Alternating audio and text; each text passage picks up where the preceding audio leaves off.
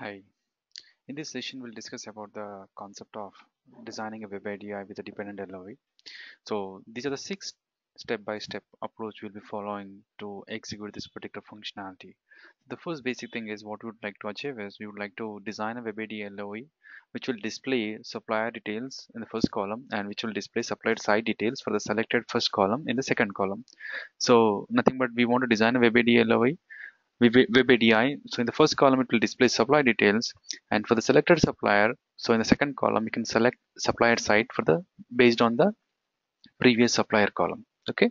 So now what we do is just consider a custom table which have two columns. One is the table name is xxram underscore supplier underscore details, which is having two columns, p underscore supplier and p underscore supplier site. Okay.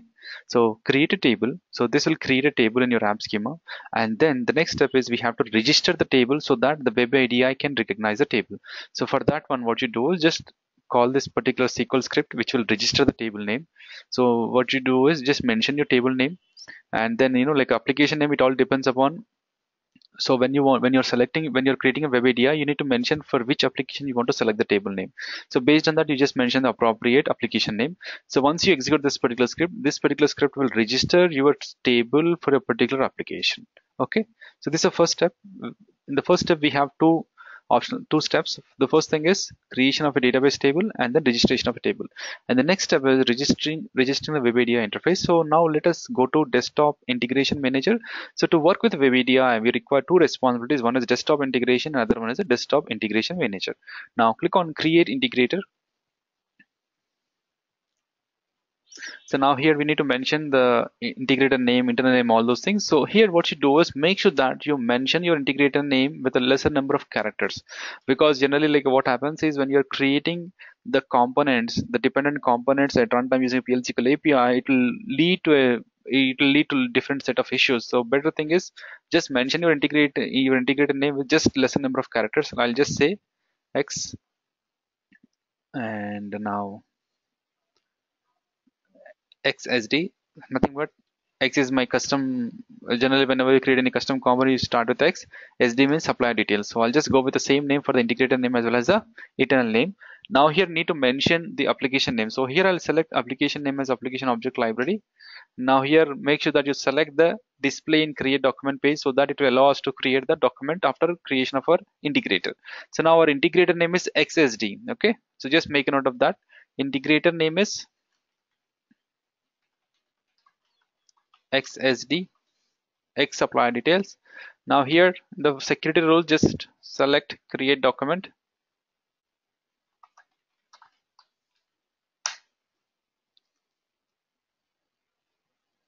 Yeah, create document should be surface. Click on add, click next. Mention the interface name, and now interface type is table, and mention the custom table name which we created just now. Select the table name. So if you don't register, the table will not be available here. If you just try to check the LOV, make sure that the table should be available, else you were what you say like we cannot perform the registration of this particular interface. Now just click on apply. So now it has to show the list of columns which are available in the table. Now here if you observe, it selected the table. Now it has it means that our table got selected. Just click on this one. So it will show the list of columns which are available in the table which we selected, right? The two columns. As of now there is nothing to change at this level. Okay, just click on next, and here also there is nothing to change it. Now click on next, and in the uploader we just need to create from template. Uploader, what you do is just make sure that you create the uploader from the template. Just click on create here. Now just this last parameter is not required. Just delete this one and click on submit. So now the WebADI integration creation is done. So nothing but which step? The second step is done. This is our integrator name. Now we have to register table component LOB for supplier. So here if you observe, for our WebADI we have two components. One is supplier and another one is supplier site. So for the supplier we want to show the list of suppliers. So nothing but we generally follow with the table LOB, and for supplier side we have to follow with the Java approach. So for this one what we do is the best thing is go with the PL/SQL, I mean, what you do is perform the registration using PL/SQL API. So there is an option where you can create from the front end also. Nothing but, let us say, we can create the LOV, the table LOV from here, create component, manage components. So, but like as far as I understand, like I just searched a lot on this and just came to know that PL/SQL API is the best approach for creating components. So now what we have to do is, so here I provided there are two SQL scripts. One is create component, create table LOV. So the create table LOV, what you have to do is you need to mention your interface code. So your interface code is not same as your integrator name. Just what you do is just try to validate that. You'll get a lot number of issues in this kind of scenario. Just try to find out what is your interface name. Okay, I'll just go with order by creation date, so we can just easily get what is our interface name. Now can you see? So our interface name generally starts with our integrator name followed by some name. So this generally, this particular Oracle ERP will automatically suffix that. Okay, so just this is our interface code now. So here I'll just mention my interface code. So your interface code always starts with your integrator name followed by this particular x integrator underscore INDF1. And here in this one, you need to mention what is the database column name. So the database column name is p underscore supplier. And here what we want to do is we want to select two columns from our AP supplier table. One is segment 1, which is our vendor number, and another one is vendor name. So we want to store vendor number in our supplier table, p underscore sup column. This is my database column, and these two columns are from my AP supplier table, segment 1 and vendor name. So here you just need to mention ID column, meaning column, and the table column here, and then the window caption. That's it. Okay, so just try to execute this particular script. Completed perfectly. So now what you can do is you can try to validate now. Go to the manage integrator and try to search whether that particular component got created at our column level or not. XSD, click on update. Now at the, click on next.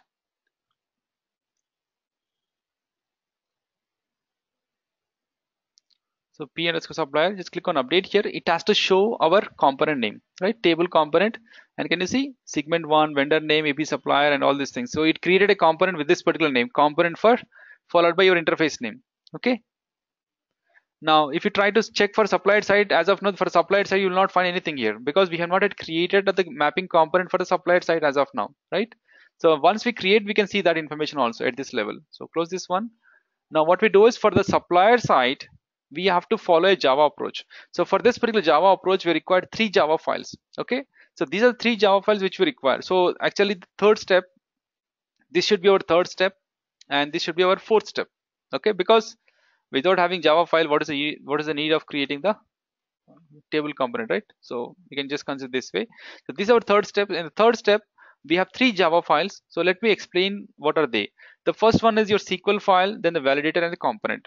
So in our table component, we should mention the component Java file name, and the remaining Java files will get called from this component file. So actually what we refer to component file. From the component file it will call validator, from the validator it will call the SQL file.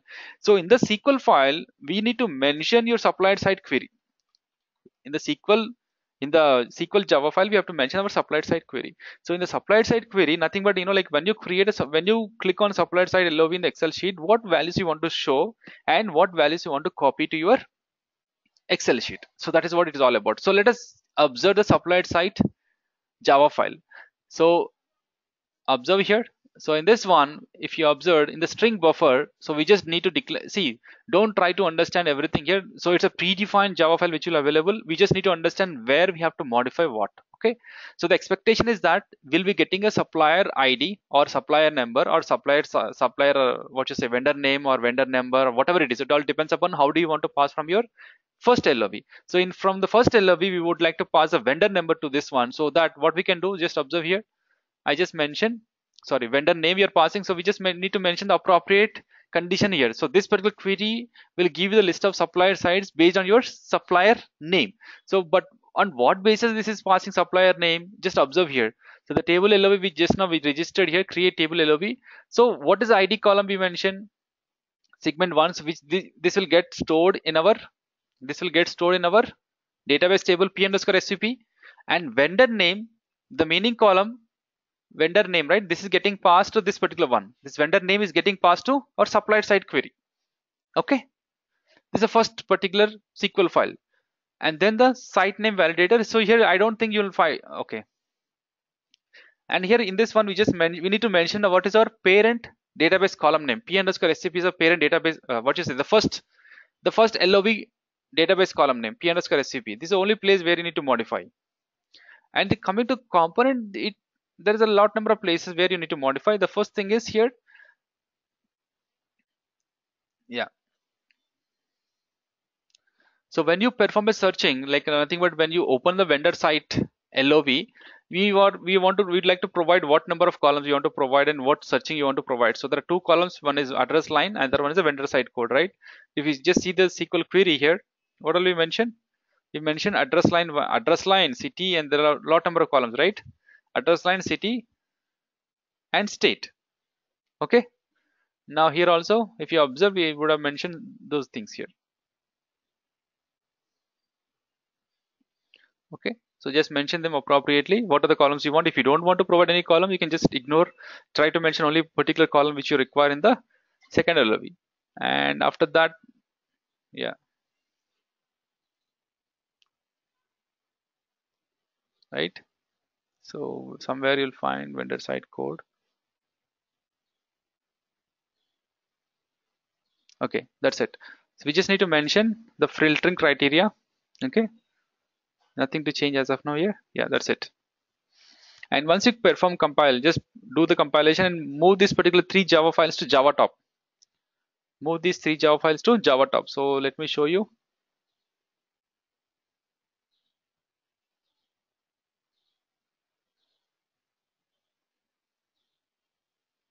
Okay, move these 3 Java files to Java top.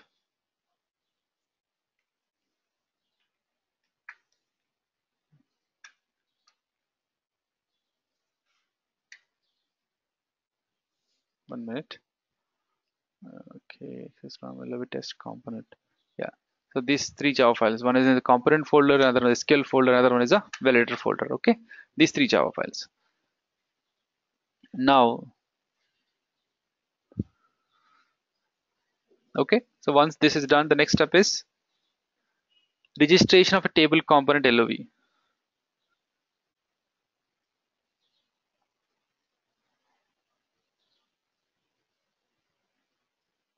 Right. Creation table component LOV we have done, right? Table component LOV we have done. Create Java files we have done. And now what is the thing is we have to register. I think I just missed the step here. Register. I can mention Java or maybe supplier side LOV. Yeah, Java supplier side LOV. Okay, this is a fifth step. Okay, maybe I'm just confusing you, but let me clarify this one. You can just mention like this. This is a third step, fourth step, and this is a fifth step. Create Java supplier side LOV. So for this one, I have the file, this one. This is my file. Okay, create Java LOV. So let me open that. Create Java LOV. So here also just mention your interface code name. So we just now got the interface code name, right? This is our interface code name. And here in this table also you can find out that information. In this one, can you see XSD integrator interface 1, and you can find out your interface column name here. Okay, supplier site. Now here mention the interface column name, the database column name, followed by the Java component class name. Here we have to mention the component class name. Okay, and then followed by the window caption, the table columns, nothing but what columns you are getting from the LOV, vendor site code name and address, and we need to mention the headers here, for headers for that, and the table select column. So which particular value you want to select, right? So I mean to say, like generally, like when in the table you need to mention which column you want to store, right? So if you mention only one column, the first column will get copied to your supplier side table column name. Okay. Now execute this one. Completed. Now check out the integrator here. We have to find out that, right? Sorry, where is that? Supplier side, right? The first one. Can you see? Not yet. What you do is just try to refresh here. Maybe it was not refreshed. Yeah, now it is trying to reload. Let's try now. Right? The validation type Java, and now it created a component with this name, right? Component with this name. Now the WebADI registration stuff is almost done. We have done as of now 5 steps. The next step is we need to create a layout and we need to create a document, WebADI document. So what you do is now go to desktop integrator. Manager level is done. Now the next step is desktop integration. So desktop integration, define layout, XSD, XSD,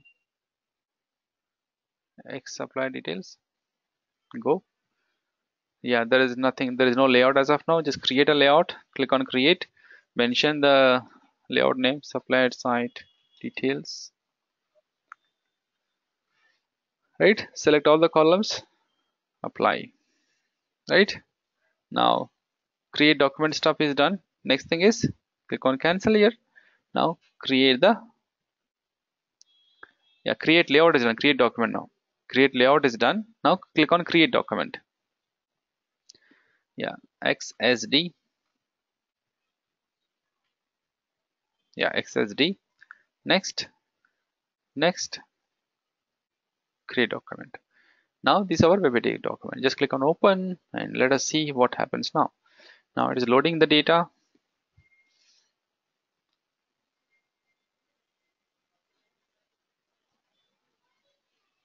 Right? Now let us say, yeah, if you observe here, it got loaded with 500 records. I'll just go with G percentile so that I'll get more data. Generic electrical, generic electric. Now selected supplier site, right? GE, yeah, second column I'll select other one this time.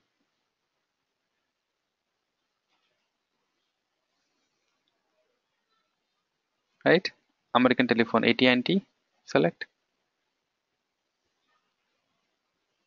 Right? Now can you see? You can identify that we got different entries now, right? AT&T Canada, I'll just select. Maybe we got multiple records. It could be the query issue or maybe it is a real data issue. Just check out that. Right now I just selected 2 records, click on add-ins, Oracle, upload, upload. Perfect, 2 rows successfully uploaded. Click on close. Now observe what got stored in the database table. Select this particular table now. So can you see? So maybe this would have been, yeah, which one? Actually there is an existing record, I guess. These are two records which are new. Now it is storing supplier number, right? But here it is showing supplier name. It all depends upon how do you want to design, right? But here it is storing supplier site code, right? So this is how we can design a dependent LOV stuff using the WebADI. And other thing is like in from 12.2 onwards, you don't need Java kind of capability. So by just using a table LOV approach, you can just design the dependent LOV. So I have not worked on that, but I just came across that. Yeah, so hope this helps in understanding the table, which is a dependent LOV approach in the WebADI. Thank you.